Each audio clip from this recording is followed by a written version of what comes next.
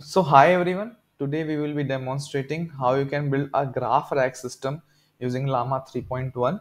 So basically in this tutorial we will be creating a GraphRAG system using LangChain and would be using the Llama 3.1 8B model as an LLM.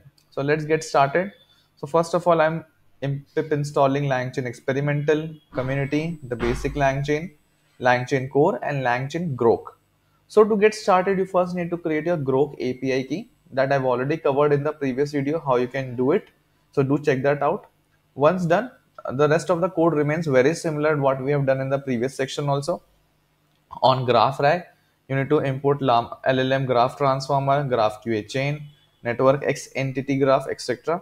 So first of all, you need to create your LLM object using chat grok. So here you need to pass the entity, the ID of the model, that is Llama 3.1 8B instant.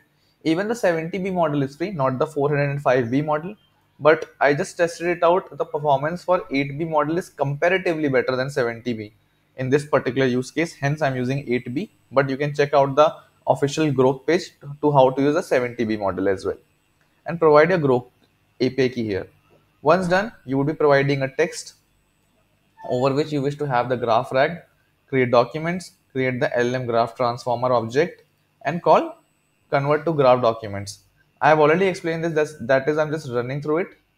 Once you have created the knowledge graph gets created here. You need to add the knowledge graph into graph nodes. As you can see, I'm adding the graph nodes into network X entity graph. Once done, you need to create a graph QA chain over the graph object that you have created. So first of all, you're creating a knowledge graph, then a graph object, and then third, you are calling a graph QA chain. Once I will be showing you the results for the knowledge graph generated, the results aren't great because it is able to identify just 3 relationships. So in the previous tutorial, if you will check, I used the Gemini API by Google. It was able to identify about 20 to 25 relationships. So I think in that case, Gemini was better. Llama 3.1, but it is a 8B model. Even the 70B model didn't give me great results. So I think this is the max I can get from the 8B or the 70B model. Nonetheless, the code is working. Results aren't great for the knowledge graph because if the knowledge graph is not great, I think your retrieval QA chain will also won't be giving you the best answers.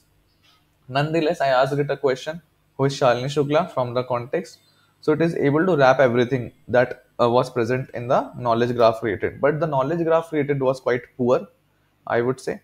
So not very happy with the performance of Llama 3.1 8B model and even the 70B model, to be frank, because it was able to extract just one relationship. So I think I might be missing out on something, or the LLM is not suitable for GraphRAG, I would say. Thank you so much.